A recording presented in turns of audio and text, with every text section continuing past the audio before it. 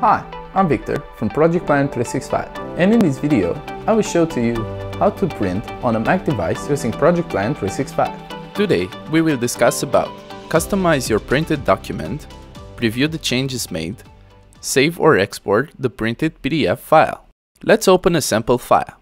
Let's say that we need to print the entire Gantt chart view on an A3 paper size with a landscape orientation and to fit the entire view in one page. For this, we go to Ribbon File, Print, and click on the Print button. Please know that all the functionalities available in Page Setup dialog are available also in the Print dialog. On paper size, select A3 and set the orientation to landscape. To print the entire view on one page, select from the drop-down menu the scaling option and check the fit to one page wide by one tall. Click OK. Now let's preview the changes made. For this, go to bottom left corner and from the drop-down, select Open in Preview option. As you can see, the Gantt chart fits on 2 pages. To solve this, we need to make the timescale smaller. Go back to Print dialog and click on Customize Timescale button.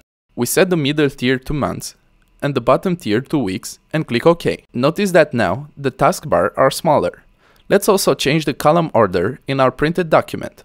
For our document, we will need task name, % complete, and finish date. Please know that the print functionality always prints the current view. Let's move the % complete and finish date columns near task names and make them visible in the Gantt chart view. Let's preview the changes made to the file and how the printed document looks like. For this, we will make the same steps as we showed earlier in this video. As you can see, the entire Gantt chart now fits into one page. We also want to show the legend on the last page of the document, and we need to add the header, the logo, and the title of the project. In the footer, we need to add the pagination and the current date. To achieve this, in the Print dialog, select the header option from the drop-down menu. On the left bar, click on Picture button and select the picture with the logo. On the Center tab, click on the File Name button. You can preview all the changes made on the top of this dialog. Click OK.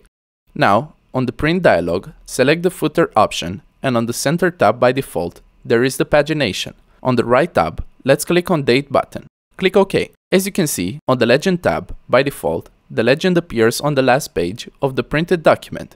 You can also add the legend on every page or hide it. Let's save the generated file by going to the Print dialog, and on the bottom of this dialog, click on the Save as PDF button. Select the location and insert the name of the file and click Save. I hope that you now have a clear understanding on how to print the plan on a Mac device using Project Plan 365 app. Thank you for watching.